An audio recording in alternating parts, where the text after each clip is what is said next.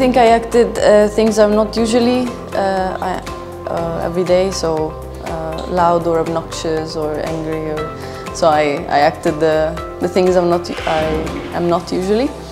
And I was really touched by how everyone shared a bit of themselves. I think there was a lot of nice openness in everyone, so I like that, yes.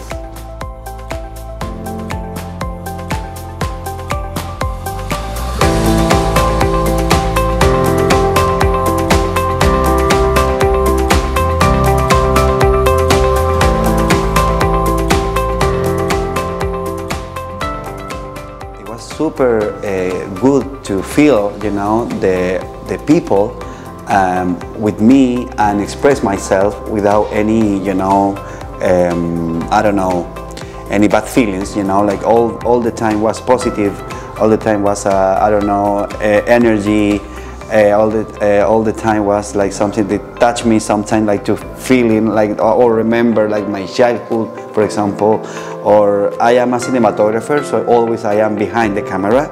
So, but to be in front of the camera or in front of the audience is so good. Makes me feel so like free.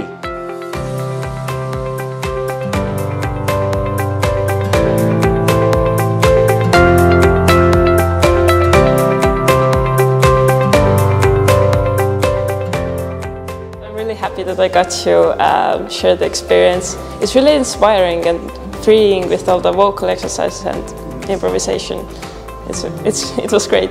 I think mostly it just reminds how improvisation and theatre can be a really normal part of everyday life.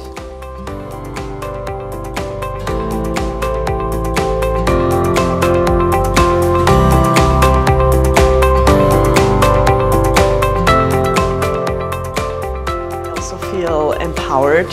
I feel quite liberated and motivated and energized because I came in feeling a bit tired, a bit draggy because I'm not a morning person, and just moving and shouting and using your body and connecting with other people through that really felt and feels very, very nice.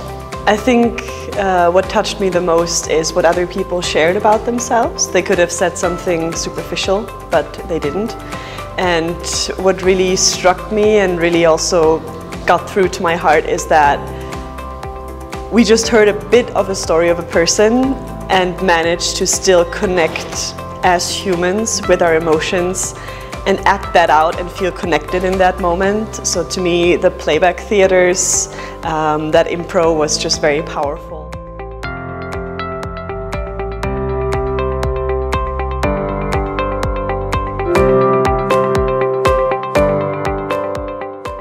It was so inspiring. I love the methodology, the different ways to move, and the new inspiring test that we, or method that we did.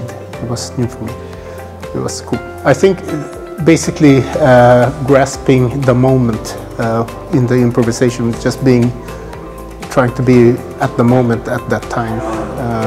That's the strength that I'm taking with me in this workshop.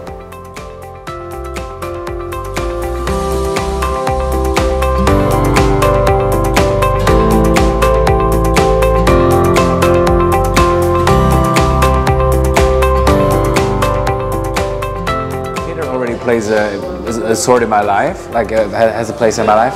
But I think it could, like workshops like this, where you just go like, you start from zero on, and it's a lot about also just getting to know your body and connect with people and sound and outgoing. I think it can help a lot of young people, especially who are maybe a bit, I mean, when I was younger I wouldn't have played in theater because I was just too scared and it would feel too cringe probably.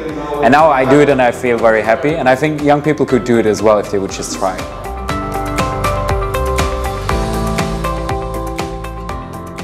I feel grateful, I feel empowered and ready for starting this new journey in learning the theater of the suppressed or the theater of Agosto Boal, because this is something that I've been looking for a long time, and I've been actually engaging in this kind of theater, and it's a magic, or it's not a magic, it's